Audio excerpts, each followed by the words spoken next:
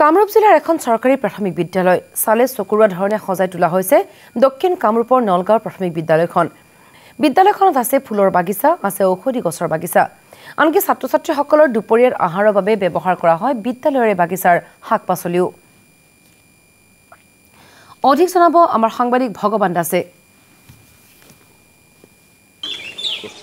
মই উপস্থিত আছোঁ গুৱাহাটী মহানগৰীৰ সমীপতে লাগি থকা ৰাণী শিক্ষা খণ্ডৰ অন্তৰ্গত নলগাঁও প্ৰাথমিক বিদ্যালয়ৰ প্ৰাংগণত। মই প্ৰথমতে কেমেৰা পাৰ্চন মনোযোগ দেখুৱাই দিবলৈ অনুৰোধ কৰিছোঁ। এয়া হৈছে এখন ব্যতিক্ৰমী বিদ্যালয়, যিখন বিদ্যালয়ত আচলতে ফলে ফুলে এক কথাত ক'ব লাগিলে জাতিষ্কাৰ বুলি নিশ্চয়কৈ আমি ক'লেও বঢ়াই কোৱা নহ'ব, কিয়নো বিভিন্ন ধৰণৰ ফল বিভিন্ন ধৰণৰ ফুলনিৰ বাগিচা ইয়াতে উপলব্ধ হৈছে। আচলতে এক কথাত ক'ব লাগিলে যি সময়ত চৰকাৰী বিদ্যালয়সমূহ একাংশ বিদ্যালয়ৰ পয়লগা অৱস্থা, তেনে এক প্ৰাকখনতে আচলতে এখনি চৰকাৰী বিদ্যালয় এনেধৰণে এক ব্যতিক্ৰমী ৰূপত একমাত্ৰ এখন গাঁৱৰ ৰাইজ লগতে ইয়াৰ প্ৰধান শিক্ষকে এক জাকত জিলিকা কৰি তেওঁলোকে তুলিছে। আৰু কেমেৰা পাৰ্চন মনোজে দেখুৱাইছে এয়া হৈছে ঔষধি গছৰ বাগিচা। বিভিন্ন ধৰণৰ বনৌষধিৰ যি গছ আচলতে ইয়াতে ৰোপণ কৰা হৈছে।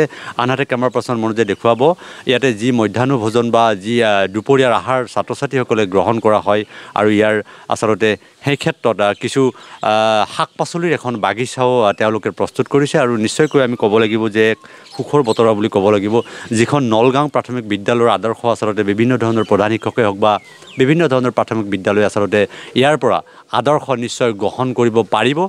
মই প্ৰথমতে কথা পাতিব বিচাৰিম এইখন বিদ্যালয়ৰে প্ৰধান শিক্ষক মোৰ সৈতে আছে, মই তেওঁৰ পৰা পোনে পোনে জানিবলৈ চেষ্টা কৰিম। হয়, মই আপোনাৰ পৰা জানিব বিচাৰিম আচলতে এই যি আমি বহু বিদ্যালয় দেখিছোঁ, আচলতে এইখন বিদ্যালয় নলগাঁও প্ৰাথমিক বিদ্যালয়ৰ কিছু ব্যতিক্ৰমী ৰূপত দেখা গৈছে। আচলতে এই চিন্তা আপোনাৰ মনলৈ কেনেকৈ আহিল? আচলতে যদি মানে শিক্ষকসকলে যদি ইচ্ছা কৰে, প্ৰতিখন বিদ্যালয়ৰ প্ৰতিজন শিক্ষকে যদি ইচ্ছা কৰে, বিশেষকৈ প্ৰধান শিক্ষক তেখেতৰ নেতৃত্বতে যিহেতু স্কুলখন পৰিচালনা হয়, তেখেতে যদি ইচ্ছা কৰে যেনে ঘৰখন যেনেকৈ তাৰমানে বনাব চেষ্টা কৰে, তে বিদ্যালয়খনৰ যদি নিজৰ ঘৰ বুলি ভাবে তেতিয়াহ'লে বিদ্যালয়খন যথেষ্ট উন্নত কৰিব পাৰে। আৰু সেয়াই নহয় যে কিছুমান চব বস্তু পইচাতে বা টকাতে যে হেৰি হয়। কৰিছে আপুনি ইয়াতে? মই ইয়াতে ধৰ আমাৰ বাগান এখন আছে, পাচলি বাগান, ঔষধি গছৰো মই বিভিন্ন ধৰণৰ জেগাৰ পৰা লৈ আনি ইয়াতে নিশ্চয়কৈ ক'ব লাগিব যে ঔষধি গছ বাগিচা, বিভিন্ন ধৰণৰ ফুলনি বাগিচা ইয়াতে উপলব্ধ হৈছে। আৰু কেমেৰা পাৰ্চন মনোযোগ মই দেখুৱাই দিবলৈ অনুৰোধ কৰিম, অকল সেয়াই নহয়, পৰিষ্কাৰ পৰিচ্ছন্নতাৰ ওপৰতো যথেষ্ট গুৰুত্ব দিয়া হৈছে। খাদ্য আৰু পৰিপুষ্টিৰ ওপৰতো ছাত্ৰ ছাত্ৰীসকলক যথেষ্ট গুৰুত্ব আৰোপ কৰা হৈছে। এয়া কেমেৰা পাৰ্চন মনোজে দেখুৱাইছে কেনেধৰণে আচলতে পৰিষ্কাৰকৈ ৰাখি মহানতাৰ পৰিচয় দিয়ক বুলি এখন তেওঁলোকে বেনাৰ ইয়াত আঁৰি দিছে। আচলতে এক কথাত ক'ব লাগিলে ছাত্ৰ ছাত্ৰীসকলৰ যিহেতুকে আজিৰ ছাত্ৰ, আজিৰ শিশু কাইলৈ দেশৰ ভৱিষ্যত, সেইকাৰণে তেখেতসকলৰ ভৱিষ্যত গঢ়াৰ পৰিকল্পনা আগত লৈয়ে প্ৰধান শিক্ষকগৰাকীৰ তৎপৰতাত এনেধৰণে বিদ্যালয়খন জাকত জিলিকা কৰি তেওঁলোকে তুলিছে। এক কথাত ক'ব লাগিলে ইয়াৰ যিখন নলগাঁও এই অঞ্চলবাসীৰ ৰাইজৰ যথেষ্ট অৰিহণা আছে।